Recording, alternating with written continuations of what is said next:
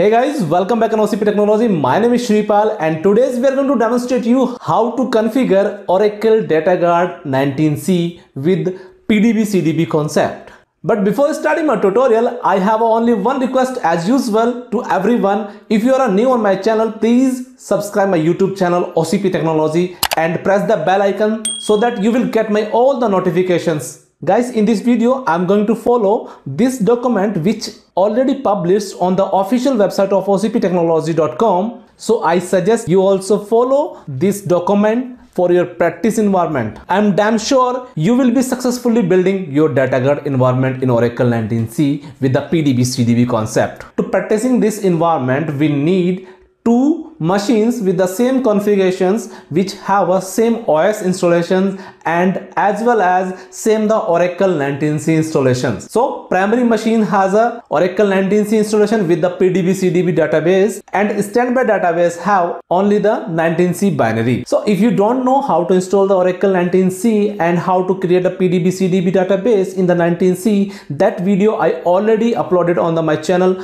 You will get these videos link also in the video description or I button. One more thing, both machines should be communicating to each other. Using the ping command, you can check both machine is communicating or not.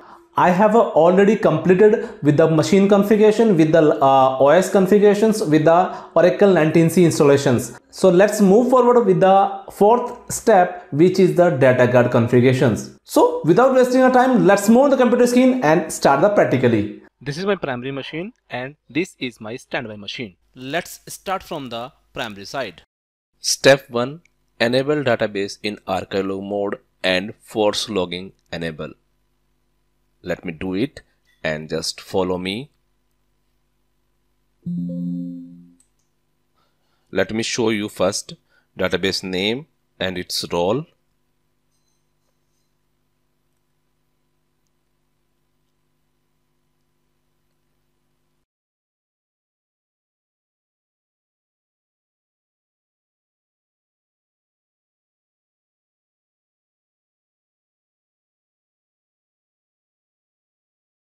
And what is the archive log mode status right now? The database is running in no archive log mode currently.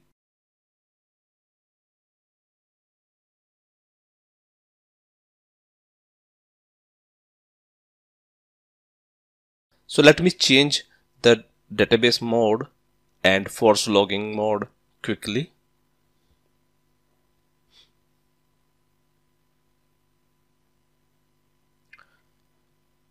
You just follow me step by step.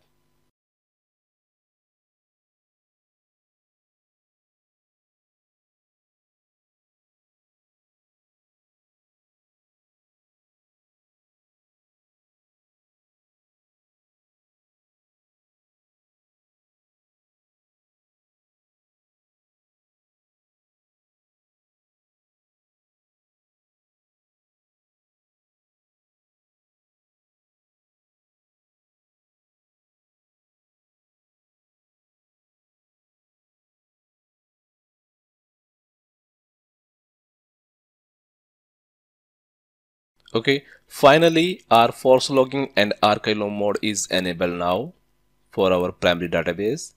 Let's see what is the next step. Okay, step 2, create standby log files. Before creating standby log files, let me check the current log files locations so that I can create these standby log files on the same location. Okay, this is our current online log file location. So let me create the standby log files on the same location also.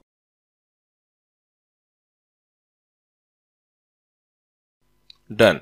It is completed now.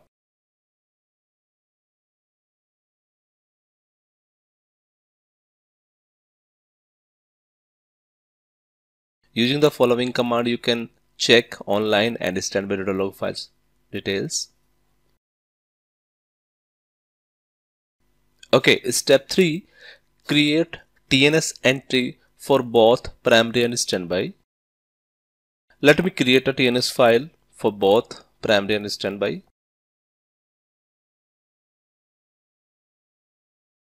Just copy the code from the document and paste in the TNS name Dotora. Change your host name and your database name as per your environment.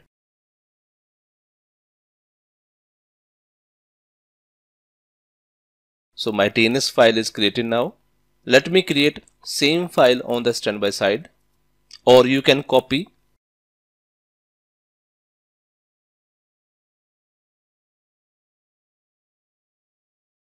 Let's create listener.ora file on the primary side and standby side also.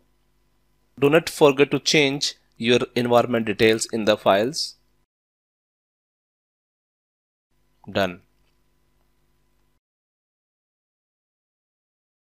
After creating a TNS name.ora and listener.ora, let's start the listener on both sides.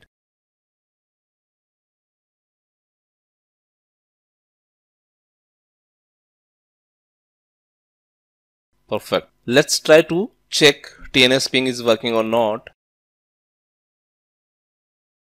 Yeah, perfect. Standby TNS is not working. In my case, I'm troubleshooting it and I found the firewall is not accepting the TNS ping because it is enabled. Let me disable the firewall first using the following steps. You can see firewall is running right now. So let me stop it the firewall and disable it. You have to perform these actions on both sides, primary and standby.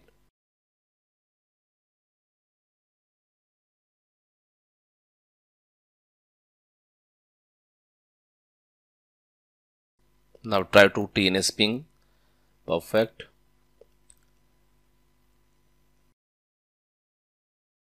Yes, perfect. Now our TNS ping is successfully completed from production side. Let me check it on the standby side also.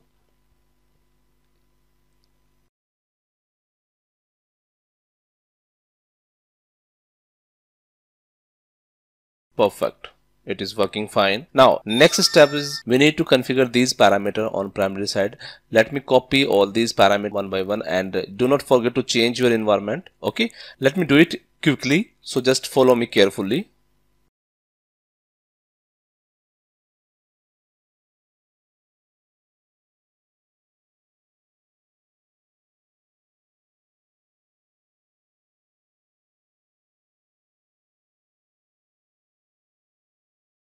Perfect. Here's the command which can show you all the configured parameters.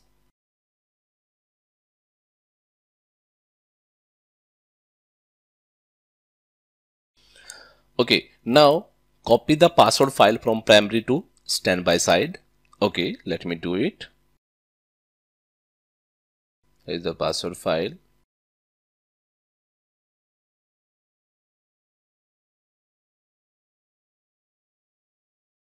Okay, it's done. Now we need to rename this password file on the standby side. Come on the standby side and rename it.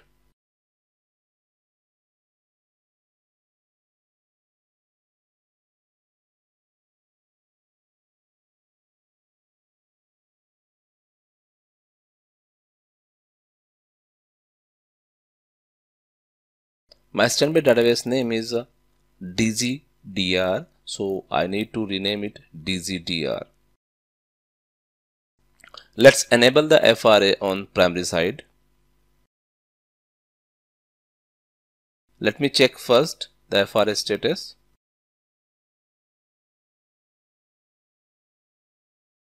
You can see FRA is disabled, so let's enable it using the following commands. Let me create a FRA directory first. Inside the U01 app,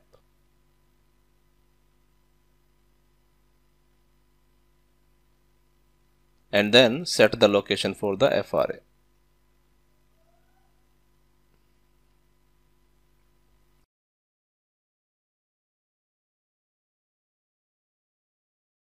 Perfect. FRA is configured. So finally our primary side configuration has been completed now. Now we need to check data file and audit file location so that we can create the same directory structure on the standby side. Now I need to create a directory structure at standby side. So for data file, for a pluggable database, so let me do it quickly.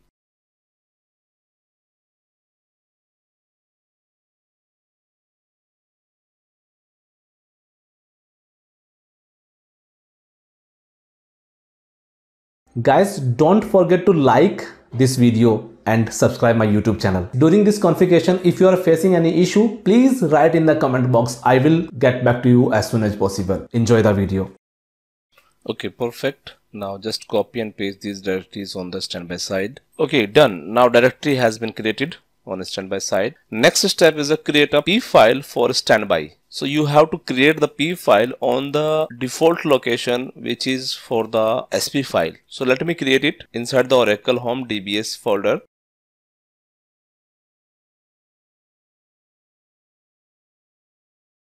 And add these two parameters only. First one is your database name, and second one is for pluggable database.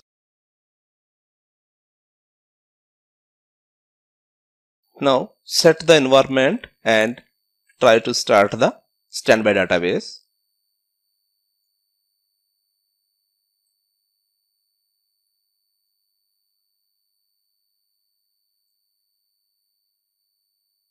Startup no mount P file is equals to P file path. If you created the P file on the default location, which is the SP file location, then you do not need to put the P file location here. I'm just giving here for your reference only.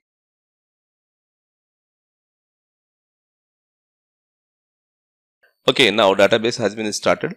Now connect with the RMAN using the auxiliary keyword with the primary and standby name.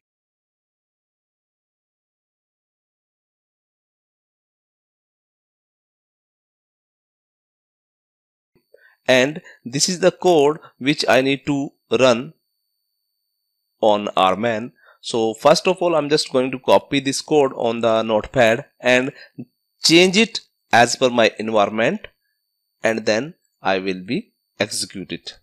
So let me do it quickly.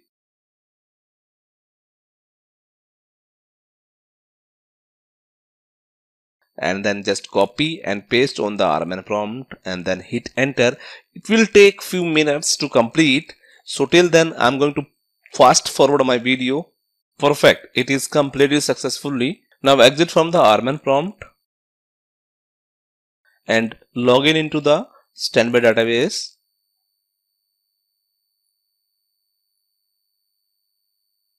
And then open the standby database.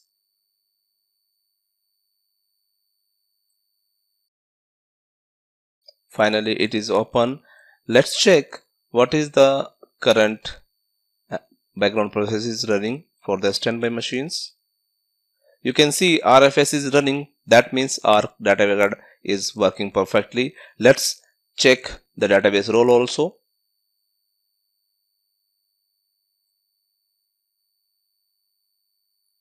See, this is physical standby and read-only mode. Okay, the following command, which is enable the MRP process. So let me run it.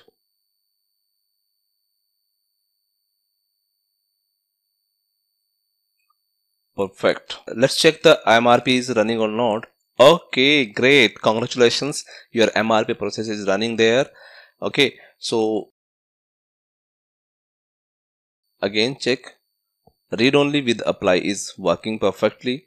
Now our standby and primary is configured successfully with the PDB CDB concept. You can see this is my primary database name is a digital and its detail. Let me show you the PDBs. Here's the one PDB which is the Shri. So let me connect with the PDB and open it read write mode.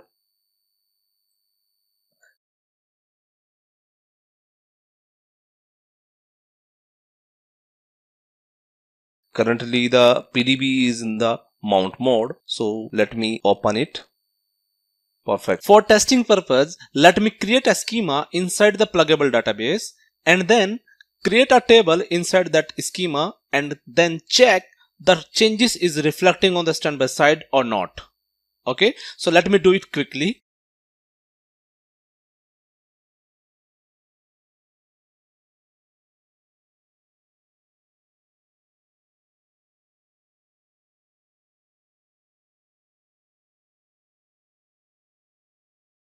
See, table or view does not exist here. So let me switch log and check. See, now changes is reflecting on the standby side. Guys, I hope you really learned something from this video. If yes, please write your feeling in the comment box and don't forget to like and share this video. And very most important, don't forget to subscribe my YouTube channel OCP Technology. See you in the next video. Till then, take care and bye-bye.